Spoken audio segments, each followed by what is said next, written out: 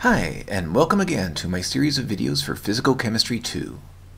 In the last video, we looked at degrees of freedom and how the number of degrees of freedom is connected to the different forms of energy: electronic, vibrational, rotational, and translational.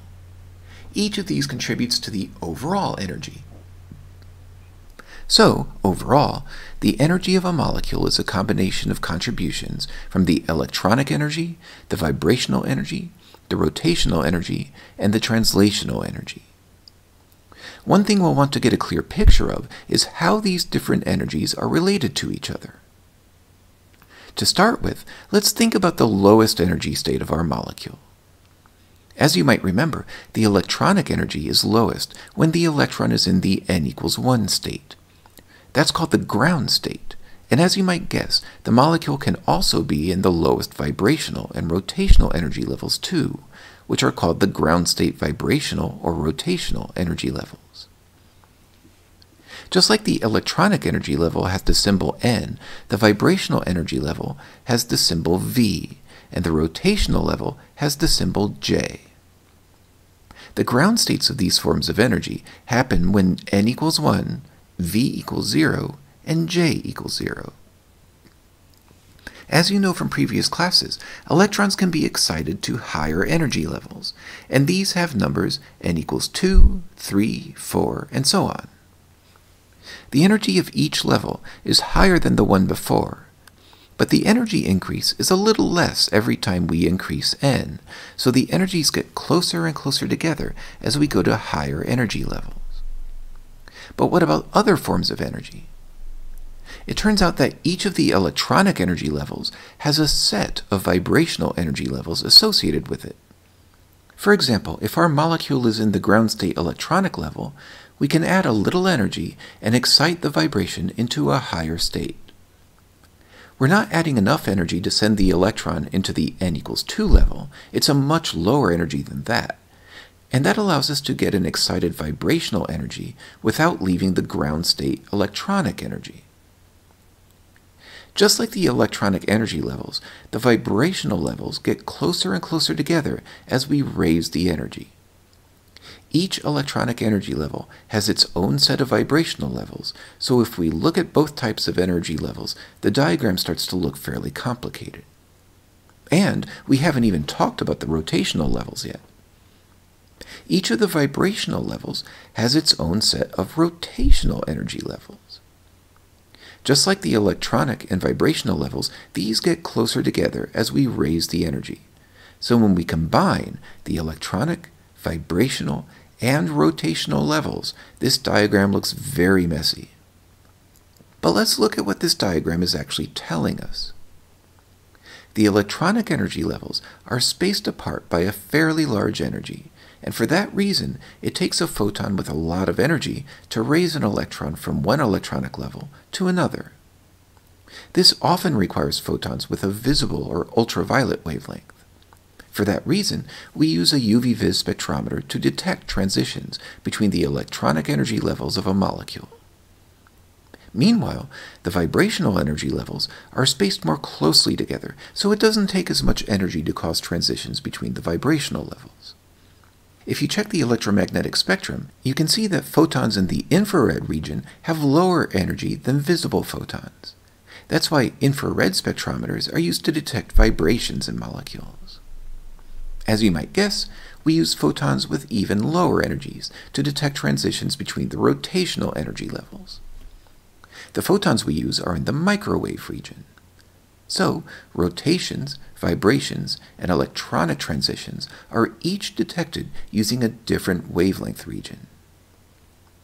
You might have noticed that we didn't mention the translational energy levels.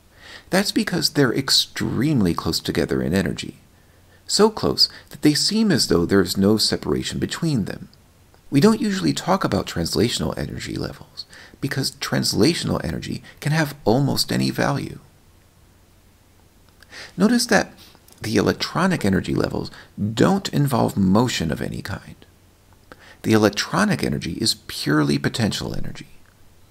On the other hand, the translational, rotational, and vibrational energy levels all do involve forms of motion. And those forms of motion are called degrees of freedom. To understand degrees of freedom, it's easiest to start by thinking about the energy that arises from each of the three types of molecular motion: translations, rotations, and vibrations. Let's look at translational energy first. It turns out that the average translational energy in one dimension is 1/2 times kb times t. kb here is a constant called the Boltzmann constant, and it's just equal to r, the gas law constant, divided by Avogadro's number. kb is a number that comes up in a number of different equations in chemistry and physics, so it's worth remembering. Meanwhile, rotations have a similar energy. It turns out that rotation around an axis has a value of 1/2 kb times t, just like the translational energy in one dimension. What about vibrational energy? Each vibration contributes twice as much energy to the molecule as a rotation does, so each vibration contributes kb times t. So now we know how much energy each translation, rotation, and vibration contributes to the molecule. To get the total energy a molecule has due to various types of motion, we multiply each energy contribution by the number of translations, rotations, or vibrations the molecule can experience. Those numbers are what we mean by the degrees of freedom. So, how many translational degrees of freedom are there? It turns out that every molecule can move in the x, y, or z direction, so there are 3 translational degrees of freedom. What about rotational degrees of freedom? It might seem like every molecule would have 3 rotational degrees of freedom because a molecule can rotate around the x, y, or z axes. Most molecules do indeed have 3 rotational degrees of freedom, but that's actually not true for all molecules. For example, consider a acetylene molecule. Suppose we define the axes so that the z-axis is oriented along the bond. Now imagine what rotation around each of the axes would look like. Rotation around the x-axis makes the molecule twirl like a propeller, and rotation around the y-axis does the same. However, rotation around the z-axis doesn't have any detectable effect on the molecule.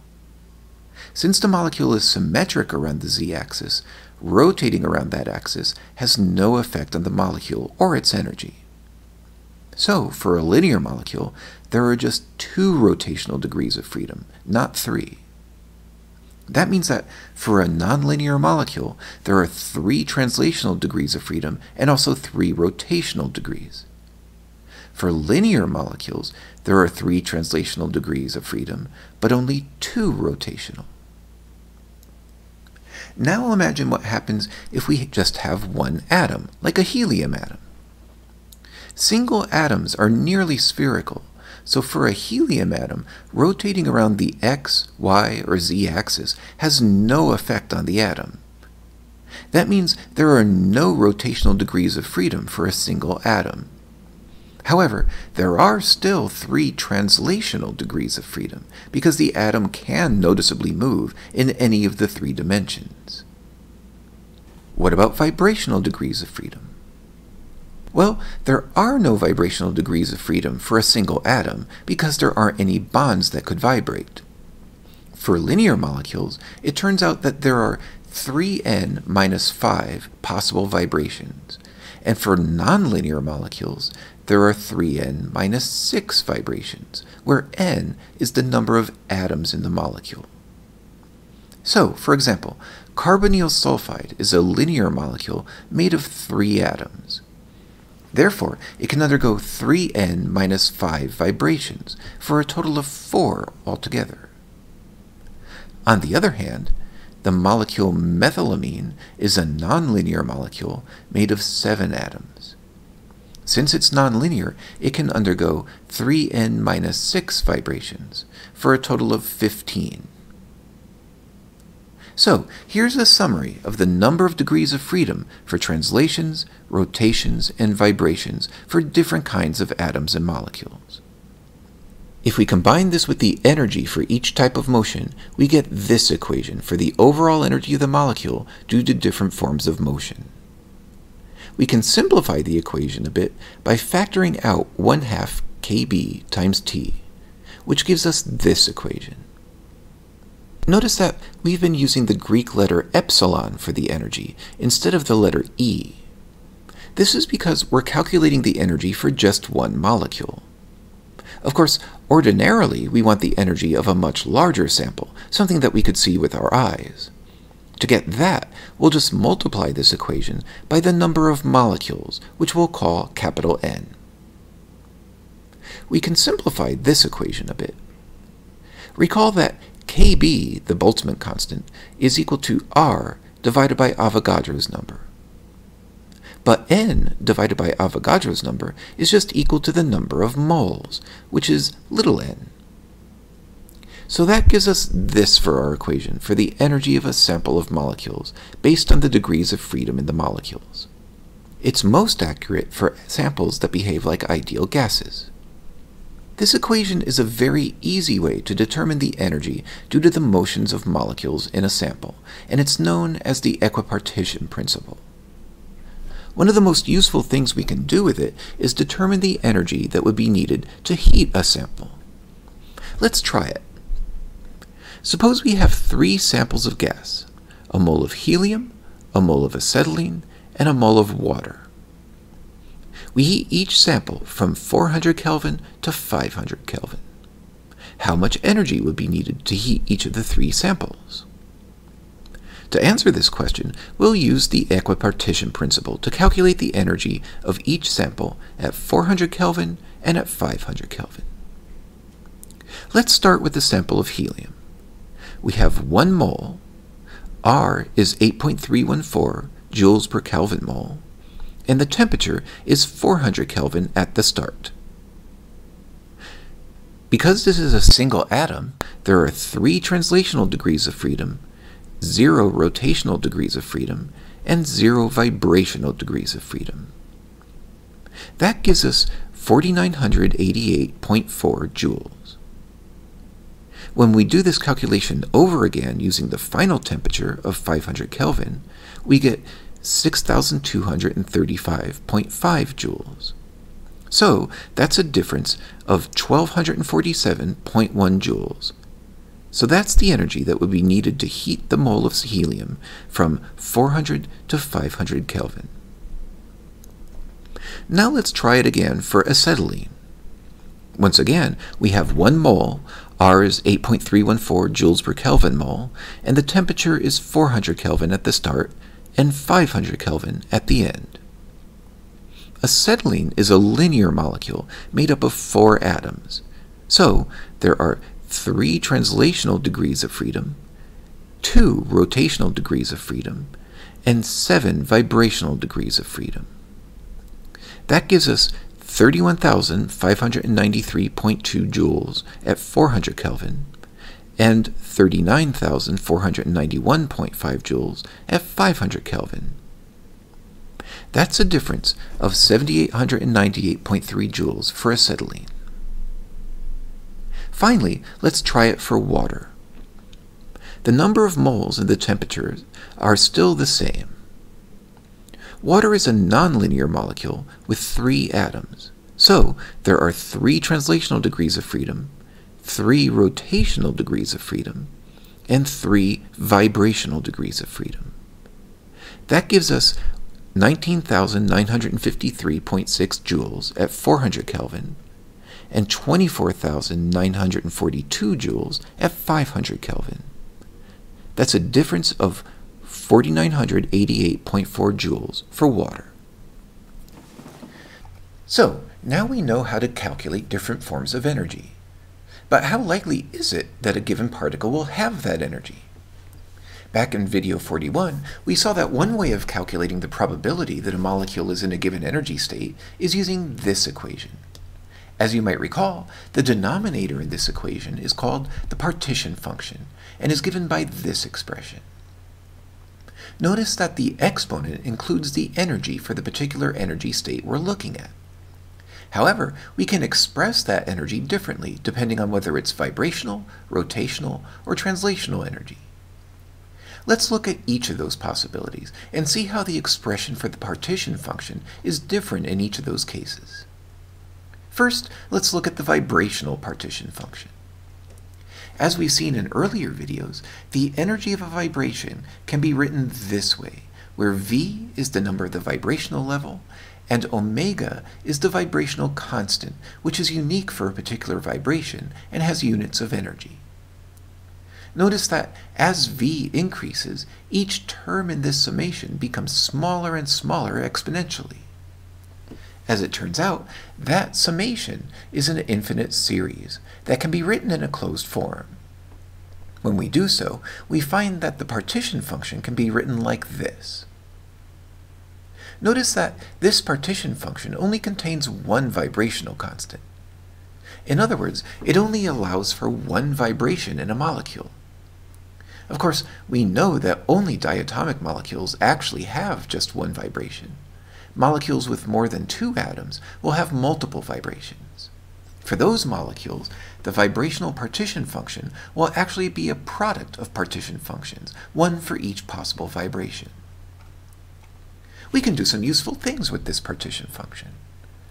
As you might recall, the probability that a system has a particular energy is given by this equation.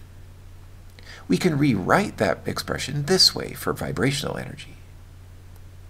Now, suppose we take an infrared spectrum of a sample of iodine, I2. What's the probability that a given molecule will have each of the 3 lowest vibrational states of iodine at 300 Kelvin, where the vibrational constant for iodine is 214 reciprocal centimeters? We know that Boltzmann's constant involves joules, so to make the units in this equation work out, we should start by changing the vibrational constant from reciprocal centimeters to joules. First, we'll convert to reciprocal meters, which gives us 21,400 reciprocal meters. If we now take the reciprocal, we get 4.673 times 10 to the minus 5 meters. We can now use this equation to find that the frequency is 6.4157 times 10 to the 12 per second. We can then use this equation to find that the energy is 4.2575 times 10 to the minus 21 joules. Now let's plug that into the equation for the partition function. That gives us a result of 1.557. Now we can use that to calculate the probability for the 3 energy states the question describes. For the first energy state, V is 0, so we have this expression. That gives us a probability of 0.6423. For the second energy state, V equals 1, and that gives us this expression. The probability here is equal to 0.2269. And finally, for the third energy state, V equals 2, which gives us this expression.